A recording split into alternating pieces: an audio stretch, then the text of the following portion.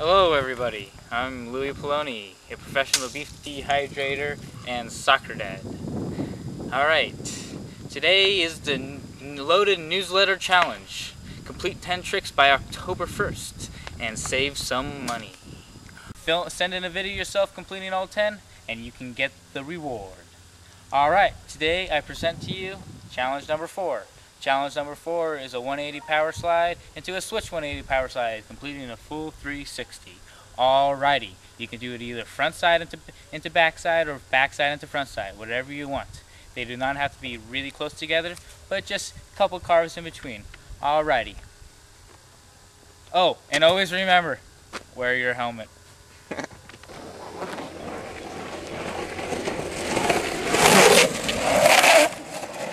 Yeehaw! Alright, here we go. We're going to first start with a toe side slide into a heel side slide. Now, for me, what I like to focus on is it's very important for me to get a good setup carve going into the slide. Now, when I'm going into a toe side slide, I go onto my heel side, I'm goofy, going over to the right, fading off this way, and then I bring it back in, start to transfer my weight, get on my toe side edge, and I start turning harder and start to throw the board out. You feel it start to slide, stay over the center of the board, rotate with your hands back and around, the tail end will follow, and it will whip around. You'll whip around and then you'll be going switch.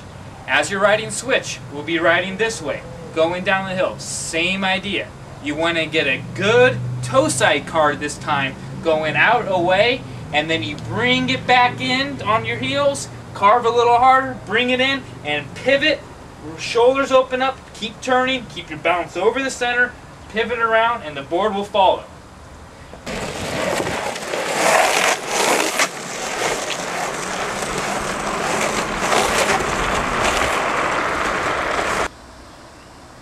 In doing these tricks, I like to remember 3 things. I like to remember to stay centered over my board. That doesn't mean in the slide I'm standing straight up with my weight going straight down.